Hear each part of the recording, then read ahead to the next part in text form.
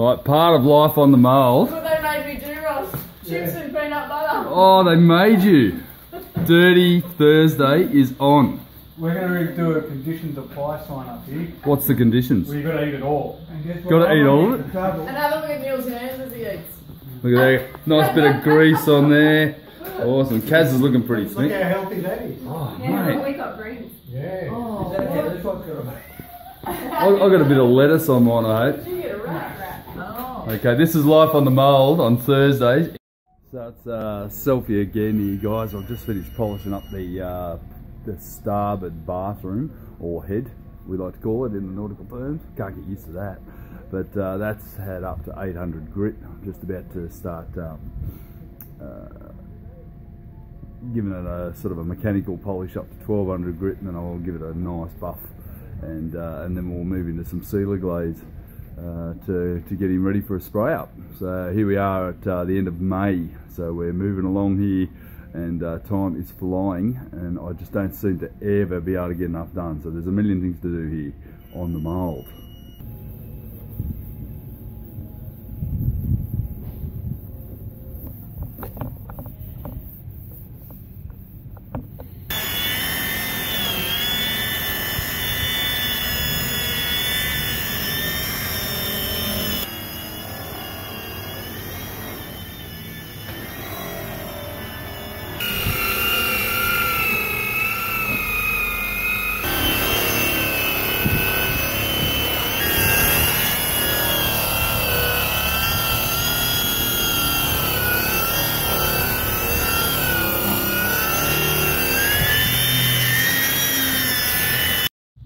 So I'm just knocking off yet another repair on this head mould. Down in here I've had about 5 or 6 stabs at this, just filling it with gel coat, and it just keeps chipping away.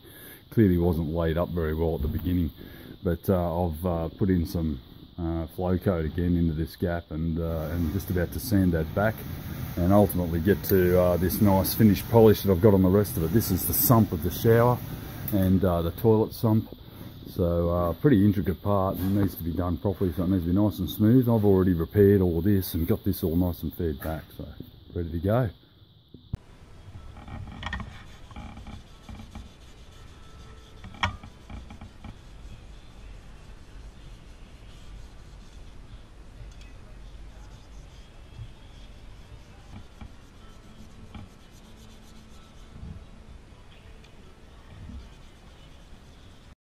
Yeah, I ran into a bit of a dilemma.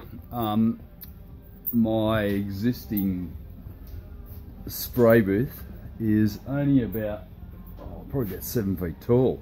So the issue with that is I can't make my larger modules. So I've had to come up with this jury rig spray booth, and I think it's fantastic. I've got this these poly tarps that are clear with a bit of a reinforcing web in them, and we've done some tent pegs and hooked it up to our existing pallet rack and made something that is tall enough. So I'm going to be very happy. I'm going to have a bit of extraction set up in here and ready to go again. So it's taken me another day to get this sorted, just like it is on the mould. Just plenty of setup and lots of prep and lots of cleaning, and then finally you get to make something.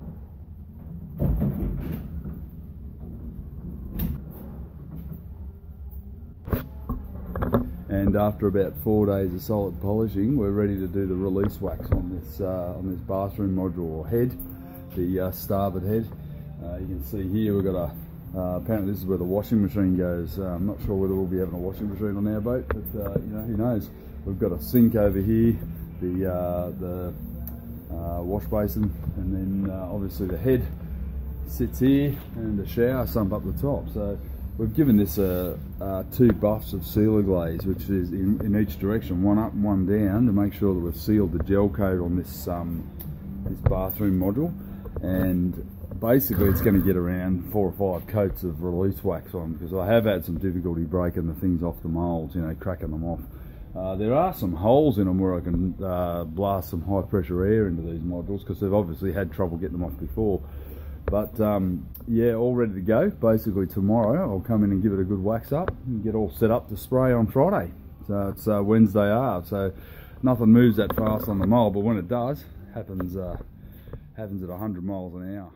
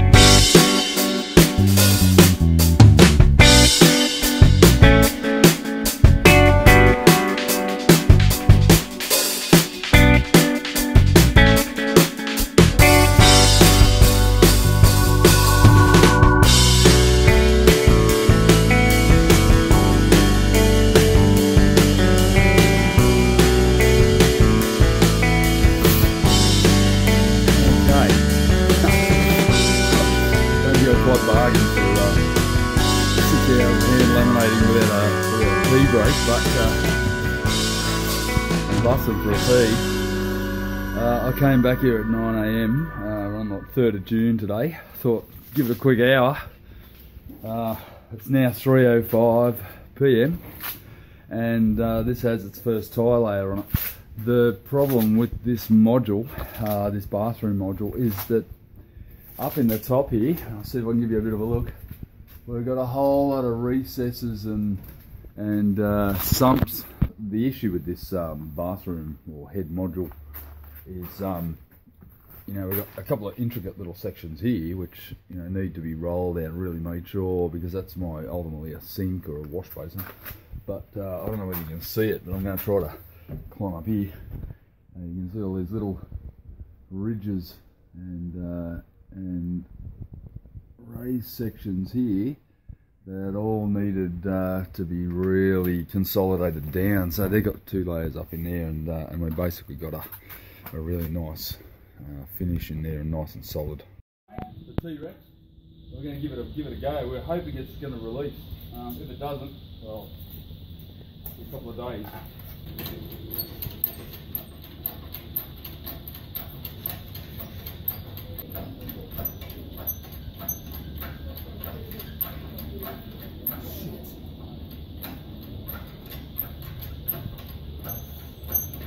It's not there yet, is it? No. There's mould lifting.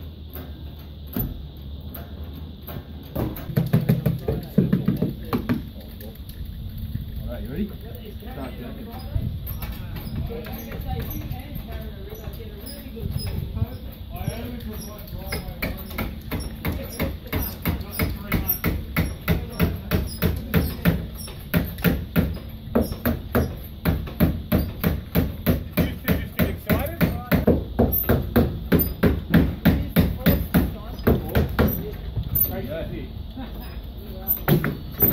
How good's that? 6 days work. The ghost is levitating, look. Well, it's stuck inside it. Look at that. Isn't that brilliant? Yeah, we're just going to get the line up to get it off. That's the result. Yeah, we're going to need, I don't know how we're going to get off, to be honest. How high can it go? It's not that heavy. It's actually not heavy. Hey, right? I do, but it's how we get it off. We'll need to chip on it. Go as high as you can and get a ladder and then push that out lane. I won't go that high. What? No, I mean like get a ladder each side. We'll just go up, lift it up, push that out. That's what I'm thinking. Yep. Here we go. Well done, guys. Oh, got it in the nipple. Glass in the nipple. Well done. Thanks, Neil. Oh, good lads.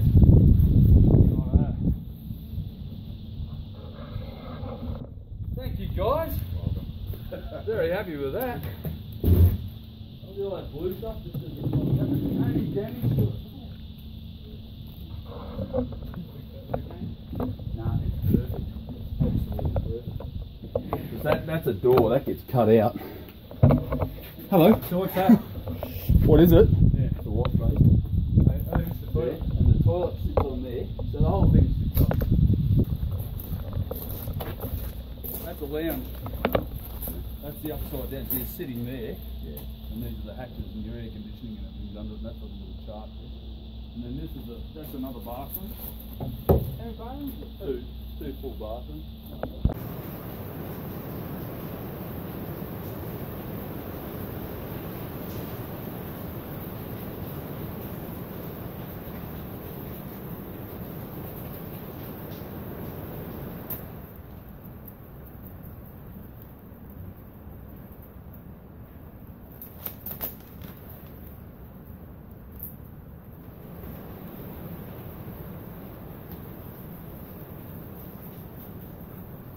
I've just taken my mask off for a second. It's pretty strong in here, but I just want to point something out. I've just done another 4 layers on this after demoulding it, just to get some subsequent strength in the sump and the bottom of the shower, and this is where the head is. The toilet sits on the inside of this.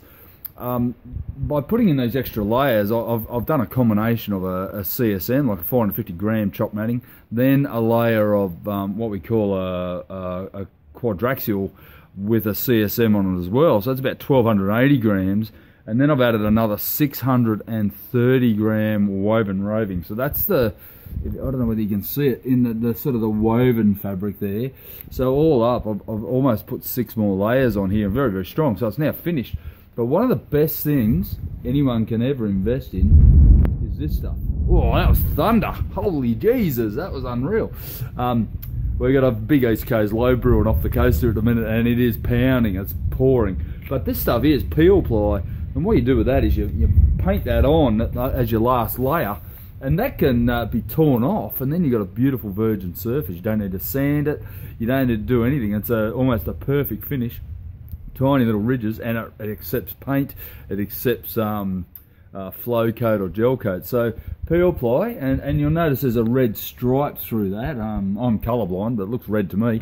But that red stripe indicates that there's peel ply there, so you don't go and glass over it, and because nothing sticks to peel ply. None of these resins, epoxies, polyesters, vinyl esters will stick to peel ply.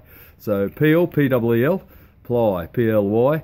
Best thing you can buy, honestly. It'll save you shitloads of sanding, and really fantastic product. And when I rip that off, that's going to be a perfect finish.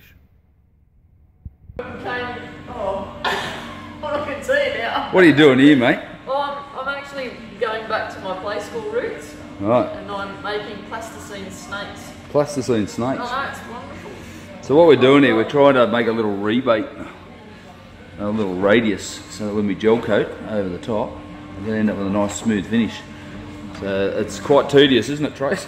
Yeah, a little. We're solving the world's problems while we do it. Yeah, having a bit of a good chat, good catch up. So we've just about finished the spray screens of the drop sheets I put all the way around. We've fixed that, that'll stop any draft coming up over the mould. But yeah, it looks like we're about to cook it in a pizza oven with all this foil. But I'm just about to start finishing polishing the mould and get it all done, all over, and ready for the first inspection, which is a site inspection next Monday by the Australian Maritime Safety Authority. What's going on here, Trace? It's a bit slippery, mate. Don't fall down the hole here. What is that? Well, this is the aluminium baking tray. Oh, we're going to bake it, are we? We're using to cook the mould. It's actually an elaborate spray. Go on, just show us that bit of form again, because this will be on YouTube tonight. Oh, actually, that is. Yeah, purchase. You've got a hold on. But, you know, if there's someone there with a rope at the other end, it'll be much easier. It would be easier if I got down there and did my job, wouldn't it? Alright, so we're putting up a big spray sheet right around it that'll serve two purposes. I've done all along here. It's going to save my tent. Here we go, up the ladder. This is a riveting video, but oh, hello. It's a bit slippery, isn't it? It's so dangerous, isn't it? So I'm getting to the sticky end of this thing. We're about to start laying up in about a week's time. What I've done is I bought these big steel purlins. Essentially, they've got a bracket on the end of them, which you see here, with this bracket, and that's going to pull the hull sides in, because we've got a bit of expansion from over the years of it sitting with the deck sitting on top with a hell of a lot of weight. So we've measured the deck. We know we've got exactly within 5 mil of the deck height. We've got of the deck width. We've got it squared away. So these purlins will be spread across here. We've ratchet strapped it in, got it at the right width, and then we're going to put these purlins on and then get rid of the ratchet straps, have it all hold together, and that is going to hold it nice and square, and then we'll be ready to spray up after we've done another couple of waxes. I think I need to buy a pallet jack. Yeah, or foffin. So you gonna be right with that?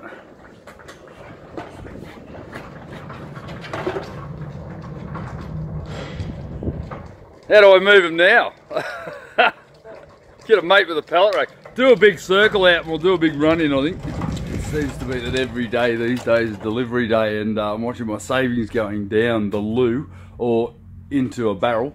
We've just had 6 44-gallon drums, or 210 litres, so we're talking 1,300 litres of resin arrive Yeah, pretty much this is our hull resin, and around about 200 kilos of gel coat, white performance gel coat, which is going to be sprayed onto the hull. So that is a fairly substantial delivery, and pretty much the whole hull. And down here we've got a hoard, and we're talking a hoard of cloth, our 600 gram double bias and our 1040 quad that's going into this hull. So pretty impressive mother load of composites just arrived, and yeah, getting ready to go. Pretty scary stuff. Every day I get up and I make a micro commitment to come in and do at least 10 minutes on each project, but you know, 10 minutes usually turns into 10 hours. It's been pretty much a 7-day-a-week affair, but I thought I'd just take a little bit of a walk over and have a look at you know, what's coming up for me in the near future. And once this hull's done, it's on to this big beast over here. This big bastard's going to be you know, pretty much another 6 months of work. But you know, at the end of the day, I get up, I come up here, I make a bit of an effort, and you know, things turn out alright. But if you're interested in any of this, please subscribe, click on those notifications and share it out. You know, get it out there to anyone doing building boats. If you learn anything from me, I'd be pretty damn happy, because there's plenty of stuff to come, and there's a lot being done, but there's much more to come. So join me next time on Life on the Mould.